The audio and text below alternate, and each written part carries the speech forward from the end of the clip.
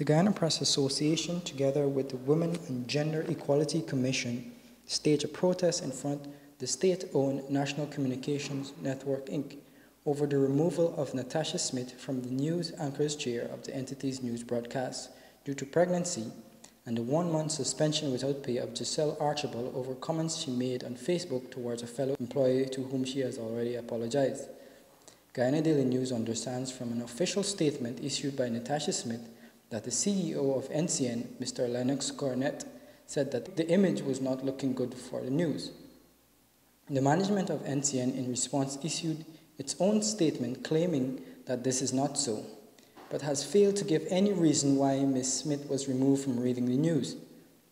As with the matter of Ms. Archibald Hogg, the management of NCN stated that due process was followed in arriving at its decision, but this newspaper understands from sources close to NCN that it does not have any social media policy in place or any policy that deals with an employee's private statement in a public domain via social media. These are some of the comments from the protesters. Depending on what comes out of this meeting today, we will be taking decisive action in terms of moving this process forward. We intend to intensify our action in all fronts, whether it be non-governmental, parastatal, and governmental, to bring this matter to a reasonable conclusion on behalf of the parties. But the GPA would have received maybe complaints in the past about similar, or would have received similar complaints in the past with respect to the media outlets? Well, generally, yes, people would bring complaints at various levels, but that is the problem. I mean, we must compliment our colleagues, Natasha and Giselle, for standing up for their rights and ultimately for the rights of other colleagues who may find themselves in similar situations in the future. The fact of the matter is that our colleagues get into all sorts of problems, whether it be conditions of work or problems with their supervisors. But in terms of putting it down in writing in a statement to the association, they hardly want to do that for fear of victimization.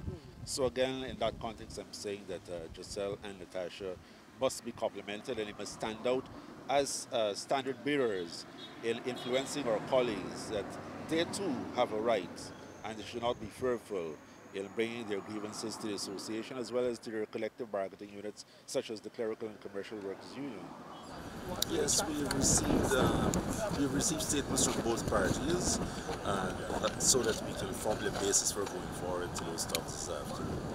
And we are convinced that what has transpired there ought to be remedied in favor of our two colleagues, Giselle and Natasha.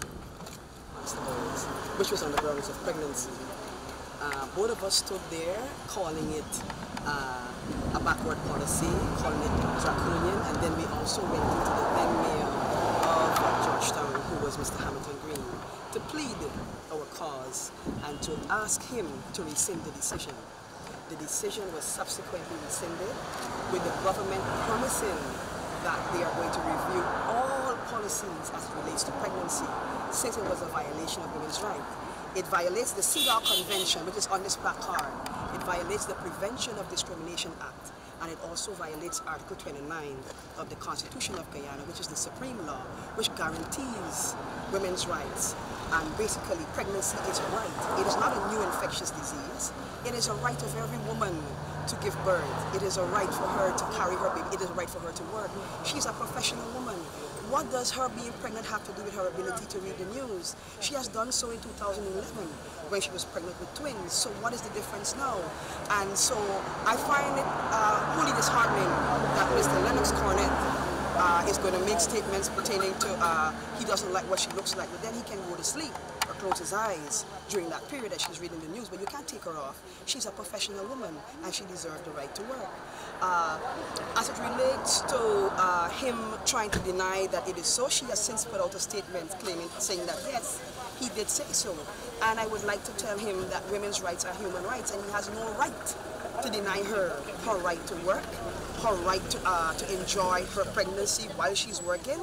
And where does he dream up this thing that I've also heard about him saying that she's unmarried? Lyndon Forbes Sampson Burnham, Guyana's first executive president, abolished the law that made children bastards who were born out of wedlock. maybe he didn't get the memo and he needs to have a re-education into the laws of Guyana and what it stands for. But this is the 21st century and no woman deserves to be taken off of any set because she's pregnant. In 2011 she wasn't taken off, so what is so different now in 2016? And I find it a violation of women's rights, which are human rights. And Mr. Cornett needs to be edified, and the Women and Gender Equality Commission is here to tell him that you're violating the rights of women, and we are not going to tolerate it. But yeah, I see they took down their sign with the dress code. I don't know if it's no longer in effect. But anyway, I'm here today because as everyone here is showing solidarity with Natasha Smith, because it is a sexist thing that the CEO can just look at a woman and say, you know, you can't go and, well, be pregnant on the news without being married. And that's basically it. I don't really have anything else to say.